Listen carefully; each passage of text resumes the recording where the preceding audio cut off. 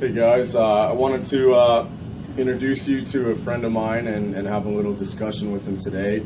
We've got Craig Williams here today, who is an esoteric writer, a martial artist, a doctor of Oriental medicine, and a lot of other things from Austin, Texas. I was introduced to him through his writings for Phalanx, which is a website that was a joint project between a few good writers, and then I was lucky enough to get a chance to read his book, Cave of the Numinous. So let's talk a little bit about that, Craig, and let's talk a little bit about that work that you've done, what your tradition is, and sort of how the book came out of that. Yeah, that's a good. My vision with Cave of the Numinous was it's a 2-volume series called Tantric Physics, and I wanted to lay out a vision of an esoteric Hinduism, a kind of a more modern interpretation of Vedic studies, but also keep it deeply rooted in a primordial tradition. So we could take something from the past and have a valid representation to it in modern times. So what is the book, what does it deal with specifically? The first volume, two of the key ideas was the guru-student relationship, and then the preparation of the mental space to be ready for deeper work, or left-hand work. Okay. So how did you sort of come to the martial arts, and how do you feel that being a practitioner of the martial arts sort of affects your spiritual tradition and vice versa? Yeah, that's a great question. I mean, as a kid, I grew up pretty obsessed with China and Indian culture, and was immersed in boxing and martial arts as a kid. Sure. And so that was always kind of inspired by that, Bruce Lee, of course. But as I got older and more in-depth studies with Tantra, Vedic studies, there's such a key with Tantra in a physicality, a physical representation of spirituality.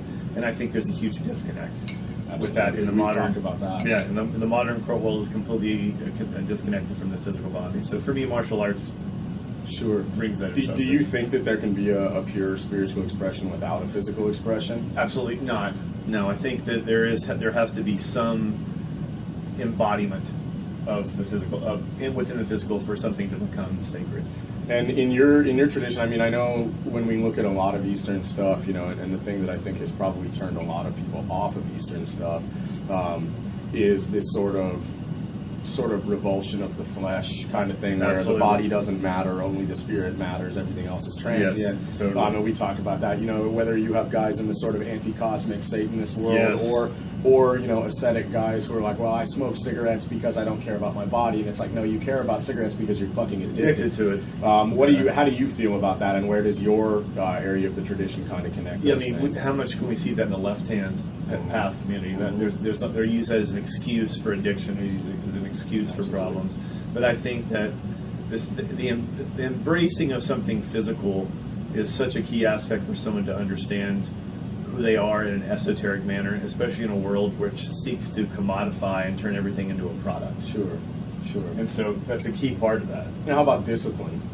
The key thing is, if we can't even get our physical body healthy and our mental body healthy, anything after that becomes a pipe dream, in my personal opinion. Right. So I think that that's an easy illusion for people to fall into with their spiritual practice, to ignore that. Sure. And you know, one of the things that we've been talking about a lot too is this idea of having a spiritual practice in general. I think at this point is pretty unpopular in general, and you know, totally. A lot of people are very anti-religion, and I mean, I'm extremely anti-religion myself, as it pertains to, you know, the big organized religions and all this, and yet I still feel that for lack of a better word, a spiritual tradition and a spiritual practice is important in my life, because discipline can't simply be physical. No. It has to go deeper than that. And so what do you think we've lost, sort of, because, you know, a lot of what you did talk about in Cave of the Numinous was this teacher-student relationship, and certainly as someone who's studied martial arts myself, that relationship between your coach, your teacher, whatever, and you it's indispensable. Huge. And so why do you think that has become less important, and that people are actually, it's not even so much that it's less important, but people are against the idea of guru student relationship, and why do you think that is, and what do you think we lose by not having that? Yeah, we lose a lot, and I think there's two big reasons we can grasp. Number one is this easy access to information now. People can Google anything, so they think they're instant experts, and they have the illusion, and they have a large amount of shallow knowledge, but they have nothing deep.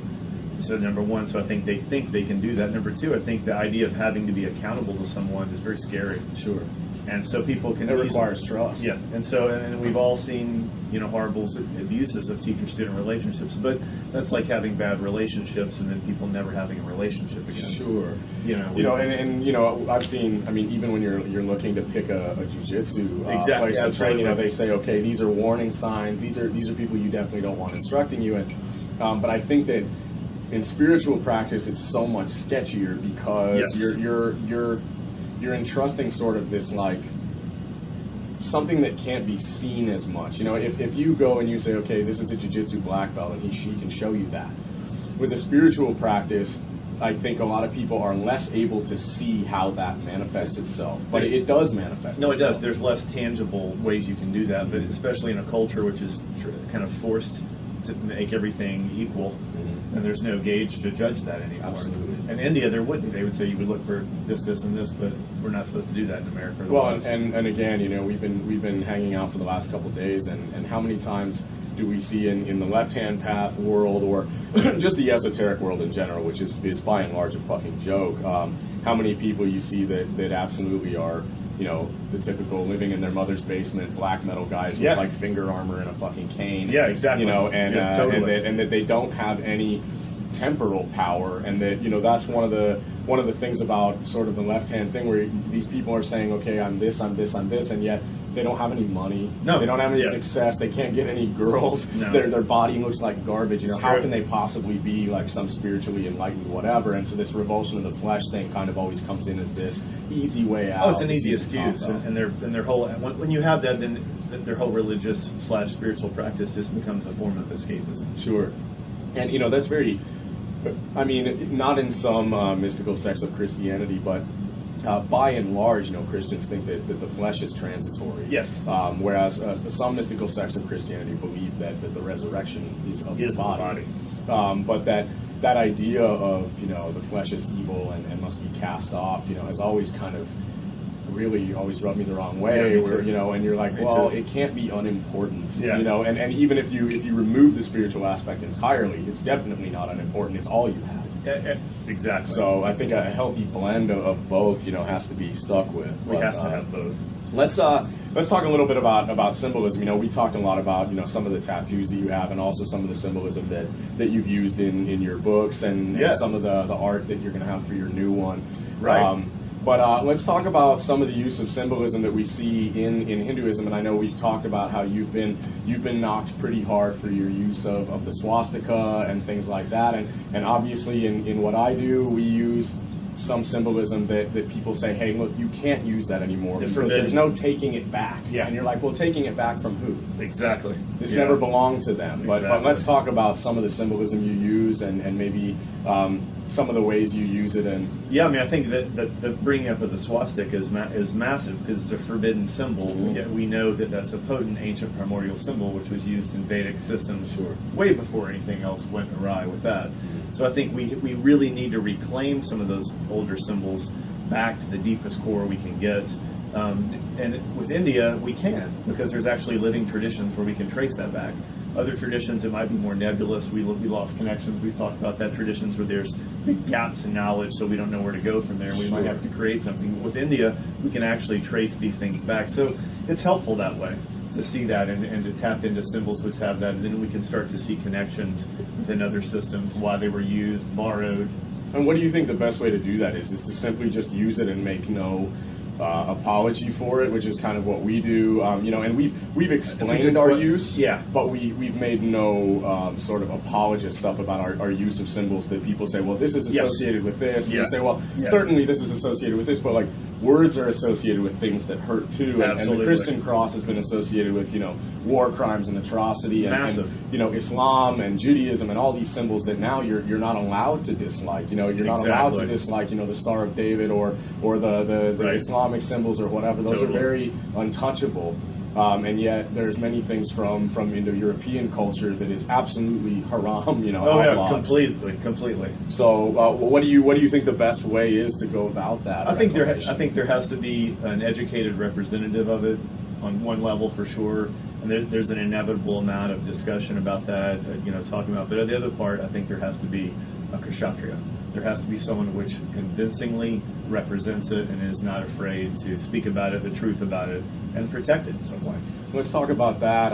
You know, we've had discussion about that in the past, obviously, as well, and that, you know, we were talking last night about sort of, you know, what Operation Werewolf is and where it's going, and that, Yes. you know, for me, obviously, the ultimate goal of Operation Werewolf is a life reform program Yes. that creates whole human beings wherever they are in the world, and that idea of sort of this enlightened, you know, physical cast, you Yes. know, of people that are not only physical but also live a spiritual life and a disciplined mental life and all this kind of thing. And, you know, do you think that sort of thing that it's reasonable to have in the world that we live in, or will it be allowed to exist? Yeah, that's a good question. I think we need it desperately in a world which seems to be a wasteland.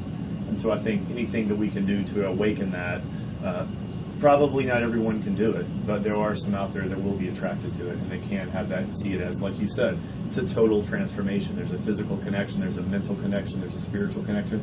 People talk about that a lot, but do they really manifest it? Right. And that's the key. Right. And you know, I mean, and that's one of the things I think where it's the most important for people like us. And we were talking about this student-teacher thing, and that, you know, for me, I you know, I always tell everybody this. I'm like, you know, I'm not a world-class martial artist, lifter, or anything. Everybody knows that, and that, you know, I study these things with a perpetual, you know, student's mindset and student's understanding of them, because I recognize the fact that at the end of the day, although I do not believe that I am just some guy, I recognize the fact that in order to learn and to grow, we have to maintain, you know, what they call the white belt mindset, where you're always open and prepared to learn. So that, you know, I think that's one of the things we lose, is that it was like I was talking to my brother on the phone, and he said it's always amazing. You'll go somewhere to like a workshop and you'll go to learn, and someone shows up and they say, oh man, I'm so excited to learn. And then you start explaining it, and they go, yeah, but let me tell you how it actually is. Always. And they're not there to learn. And I think that one of the reasons for that is because, like you said, someone does 3 months of a thing, and they say, well, I'm a fucking expert, because in the McDonald's culture, it's like, you know, 3 months is a fucking eternity. Exactly. The next season of Game of Thrones, that's so far off. There's such little vision. That's all they can see. And you know, do you think that by losing sort of that, you know, I've written in my ebook on magic or whatever, I talk about the idea that obscuring information for the sake of obscuring it, I'm very against that idea, but I also understand that some information is only obscured through an individual's laziness. Yeah. It's there, and they can find it, but do you think that what we've lost from the student-teacher thing and from staying on a path for a long time is just a representation of sort of where our culture is at now, with saying, like, no one's going to put this time in to do anything, let alone a spiritual thing? There's such a, we call it in Sanskrit, you know, avidya. There's such a cloud of ignorance. And so the people, and that's why people will often argue, like, I can't find a teacher, I can't find something to do. There's teachers and sources constantly around us. They're just blind to it. And they don't have what you said. There's no white belt mentality. They want to be an instant expert. No one wants to be a beginner. No one wants to be even an intermediate. But what you and I are talking about, you and I are constantly trying to learn. We're constantly trying to meet people and challenge ourselves to grow. And that never stops. And so if you have a culture which never wants to challenge itself and never wants to grow, then of course teachers will be threatening. Sure. Teachers will be bad, and it's easy to find an abuse to say, here's why I don't do it. I mean, and that manifests itself in so many negative ways. I mean, it's so funny. My brother Seth and I joke so much, hey Seth, that, you know, you post anything on Facebook, right? Any video or whatever, and, you know, it's good because you get critique often from people who are, you know, some of my friends and people in my social network are world class at what they do. And so it's nice when they're able to critique something, but then you will get a guy who's 2 months in to jiu-jitsu who's telling you, like, hey, you never want to do that when you're doing something. And even if they're correct, it's kind of like that Edward Longshank. It's like, who is this that speaks to me as though I need his advice? And so, you know, one of the interesting things about that is another way that you see that manifest is this we call it like witchsters, you know, this hipster witchcraft thing that's happening now on the spiritual level, where, you know, it's cats and Tinder spells Yeah. and all this. And, you know, what do you think the cure to that is? You know, for me, I'm like, the cure to that is a new Inquisition where witches get burned, and then the only people who are practicing this are people who are willing to get burned who over could survive. it. But what do you think the sort of remedy for that is, and is there a remedy? Yeah, that's a good question. I've talked about that a lot, and that's sometimes where I try to hint at when I say there has to be the importance of danger. Like there has to be everything. Everybody wants to make everything instantly safe today. Like what used to be kind of radical or outrageous, people want to take that and instantly make it safe, but then you lose everything when that happens. So I think witchcraft is never supposed to be safe. Witchcraft or sorcery is supposed to be a completely blasphemous, dangerous thing. It's not supposed to be the acquisition of power, right? It doesn't believe in equality because you're trying to find knowledge to make you more powerful. And right? so, I talk about this with animal sacrifice, right? Sure. Now, there's certain things that our modern culture sees as dangerous, but yet in their private lives they'll go to McDonald's every day and do that. But they'll attack us if we talk about animal sacrifice for a ritual. It's ridiculous. So I think there has to be some kind of reclaiming of just what we kind of touched on, the kshatriya, the warrior who can step up, mix, the physical mix, psychological strength. I was just going to ask you, I'm sitting here in the light sitting, how many times have you had your nose broken? A couple times.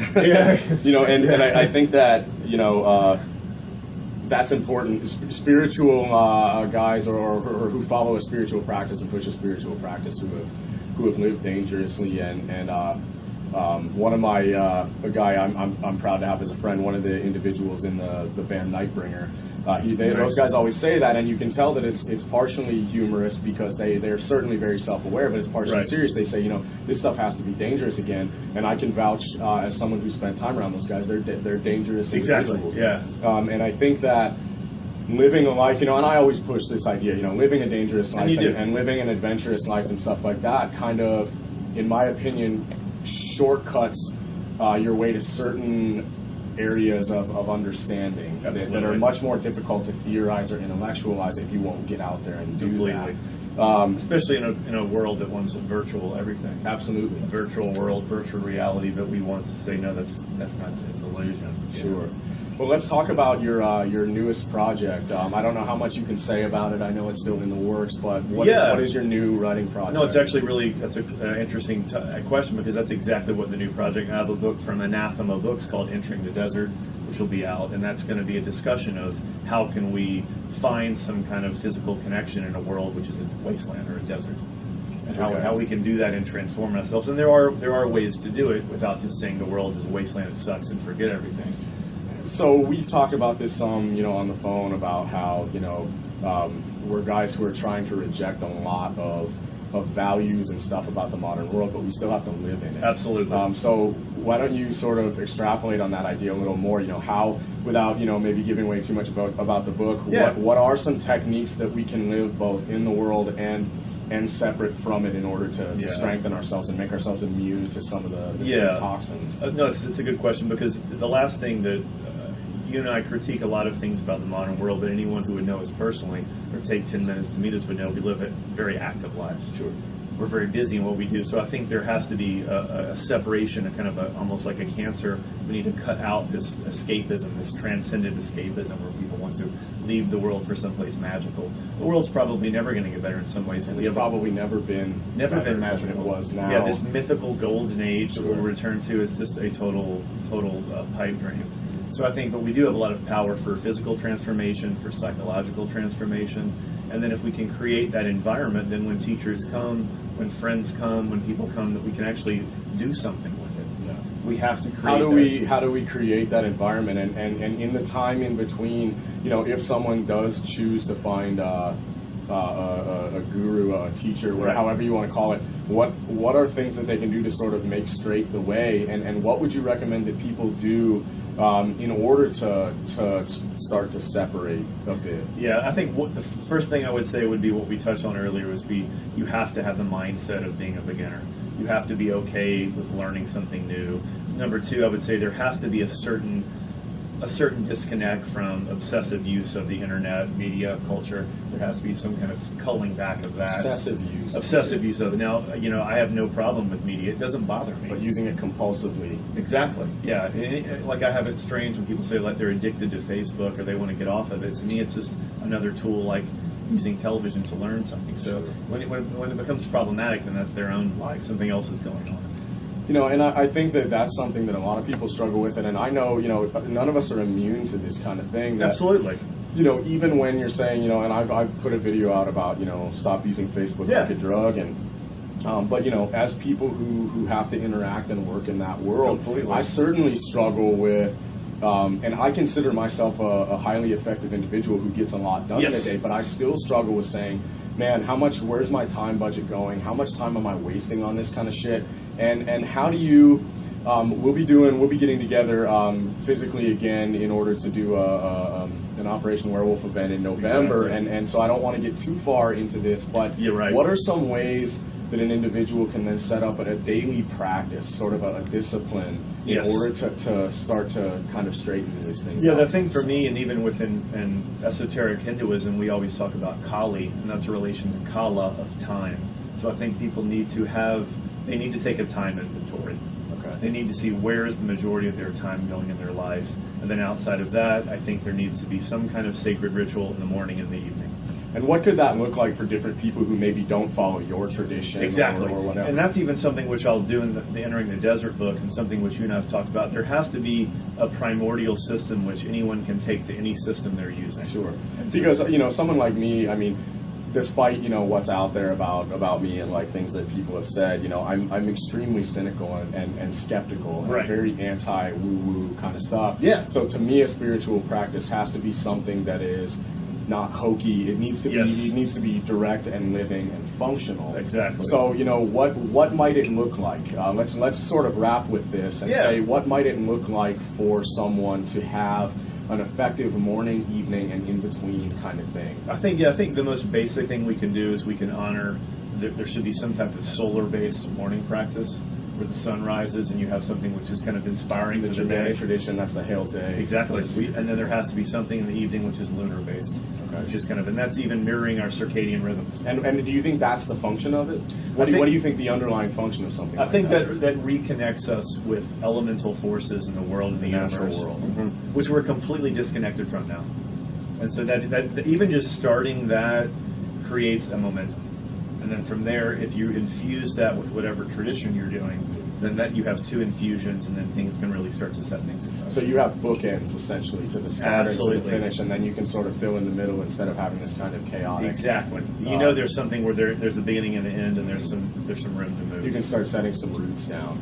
And you know, next time we get together and talk, you know, that's sort of what I want to talk about, is that at their core, you know, a lot of the things that we do are sort of a cult of the ancestors in one way, and I think that for me that's been one of the most effective, non-hokey spiritual truths that I can look at, you know. And you even see this meme on the internet, and for as ridiculous as a lot of this shit was, you know, it was good, and to paraphrase, it was something like, you know, you're descended from millions of years of like hunter-gatherer people who used to kill like fucking mammoths with spears, try to act like it. And now you've got kids like crying about safe spaces and how they've been triggered by, you know, somebody mocking their like whatever it is. And so to find that strength through looking back and realizing that there was no golden age. Exactly. But that people were harder because they had to be, and although we do have modern convenience, we have to shell some of that stuff away in order to meet the world a little more directly. Without a doubt, yeah. And that's symbolic of us shelling away our illusions. We have to kind of break that away to get to this raw part of ourselves where we can grow and change. Instead of just building up more walls, we usually have to break them down. And that's kind of like going into the past. And that ancestral stream is vital. Sure. If we lose that, we lose everything. Final thoughts, places that people can find your stuff? Yeah, check out my website, Ayurveda Austin. If they have any questions, they can send me with that. Anathema books for Entering the Desert. Check out their thing. Excellent. Well, hey, thanks a lot, Craig. Thank Much you, brother. appreciated. It's been a good time always. So far. Ganga